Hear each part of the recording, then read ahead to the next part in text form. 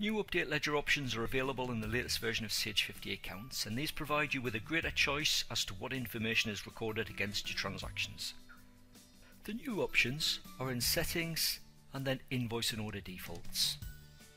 In previous versions of the software, the Update Ledgers area was included in the General tab. However, in the new version, we've added a new Update Ledgers option, and this includes the new and improved options. The new tab includes two sections, one for customers and one for suppliers. The suppliers option is used by the purchase orders option, so you'll only have this if you're using Sage 50 Accounts Professional. The two sections both contain two new drop-down lists, and you can now choose what information updates to the reference and the extra reference fields when you update to the ledgers.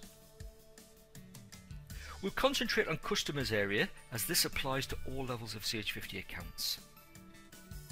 When you update a sales invoice to the ledgers, by default the invoice number is used as the transaction reference. However, as you'll see on the drop down, you can now choose from invoice reference, your order number, or the customer order number. In previous versions of the software, no information is recorded in the extra reference field against the transaction. But similar to the reference field, you now have a choice, and you can choose from invoice number, your order number, which is set as the default, the customer order number, or nothing. So you could just leave the field blank if you prefer. I'll quickly open an invoice just to explain where the fields are.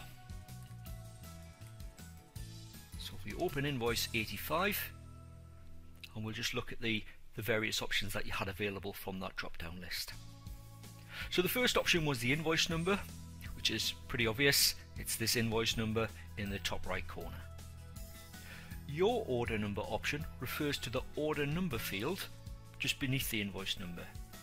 Now, if this invoice has been generated by dispatching a sales order, then the relevant sales order number will appear here.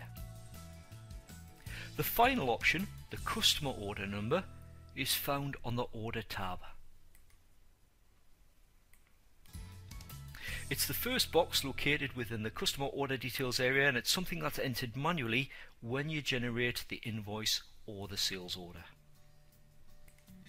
I'll quickly update the invoice to the ledger and then open the customs activity just so you can see where the information appears.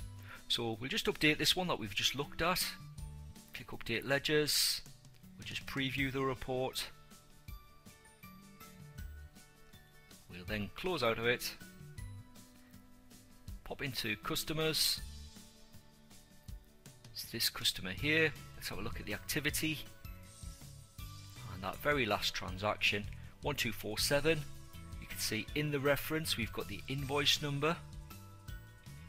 And in the lower box, which shows you the breakdown of information on that invoice, so on invoice 85, we've now got the breakdown of the two items. And in there, in the X reference, we've now got number 36, which was our order number.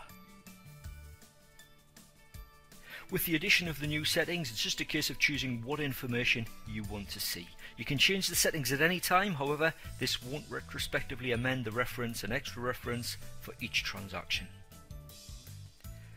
As we mentioned earlier, there are similar options available for suppliers. So if we just quickly pop into a purchase order, let's just pick on that one.